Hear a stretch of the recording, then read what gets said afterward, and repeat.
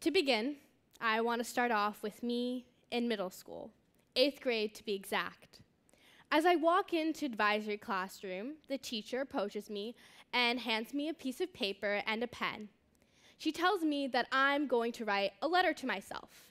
She says, "You're going to write a letter to yourself. I want you to write about what you expect yourself to be in 4 years. I'm going to send you the letter at the end of high school graduation." As I write, a new sense of hope begins to fill the page. I set my bar high. My goals include getting into college, becoming valedictorian, meeting the love of my life, becoming an international supermodel, and most importantly, becoming so famous that I could potentially meet and marry Leonardo DiCaprio. I thought I was capable of becoming anything I want to become. You see, no one had ever told me I couldn't. In this middle school, mostly made up of high-income and white students, we had an endless amount of resources.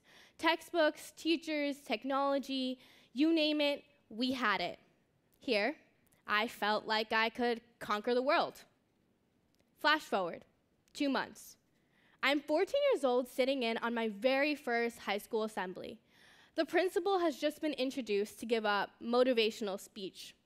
He starts by asking 3 questions. He asks, "How many of you have family members who have been in jail?" Almost every student raises their hand. "How many of you know someone who has died due to gun violence?" Almost every student raises their hand. "How many of you have family members who went to college?" Very few students raise their hand. He ends his motivational speech by saying, "A third of you will not be here for graduation. Some of you will drop out, go to jail, or die. Do not be one of those kids." In a moment, all of the feelings I had in middle school began to feel distant. Would I be able to graduate? Was there a chance one of my peers would drop out? Were one of my classmates going to end up dead? This feeling of hopelessness would not end on the very first day of school. You see, in this high school, mostly made up of minority and low-income students, we often go classes without textbooks, are expected to teach ourselves, and yes, we experience the loss of a classmate due to gun violence. I felt in a moment these feelings of hopelessness. I was stunned, confused, angry. I wasn't sure what my life had ahead of me. In that short transition from middle school to high school, I not only began to see the inequality in resources, but I also began to see the inequity in belief that educators had in students. The experience of a high school principal telling a group of students that a third of them would not graduate became typical.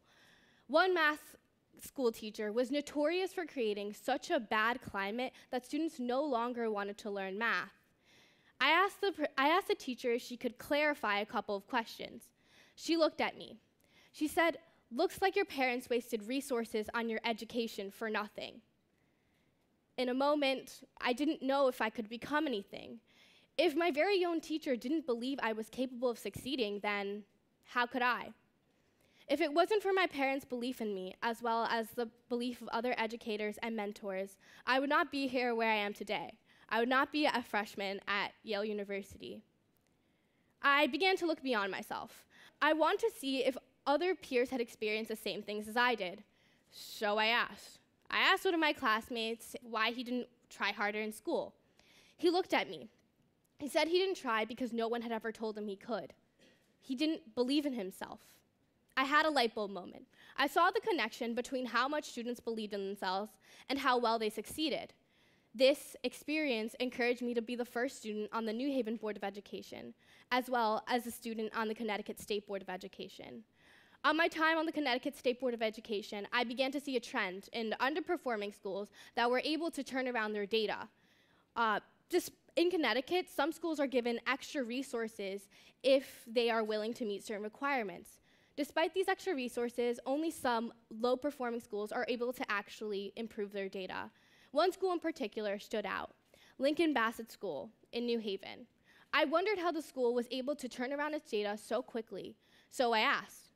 I asked the principal how she was able to meet growth targets for 94% of her students in just 2 years. She looked at me and smiled. She said that she focused on creating a school culture in which higher the expectations for both students and educators. She said she used the power of words to do this. She used the acronym SOAR, feeling safe, staying on task, being held accountable, and being respectful, to show educators and students that they could succeed and that they were being held accountable. She championed professional development on class and race issues so that educators could learn how to best empower students. And lastly, she ended each morning with the same phrase: Lincoln Bassett, a school where eagles soar and failure is not an option. You see, with words, she took away failure as an option. If there was one thing I learned in my educational experience, it was that educators and community members have to believe in student potential in order for them to succeed. And with this, I call to all educators: please be wise about the words you use. You have the power to dramatically impact a person's life. Use that power with intention. I call upon policy members to fund public education and to fund it equally, and to create cultural competency courses for teacher certification. I call upon students: please encourage each other and use words positively in the classroom. Together, you can succeed. And lastly, I call upon anyone listening: please do not make assumptions about someone based off of their background. The power of your words can dramatically shape their life. If we do not solve this problem, the impact will be an increased disparity that will hurt American education as a whole, because the power of words is the power to change lives. Thank you.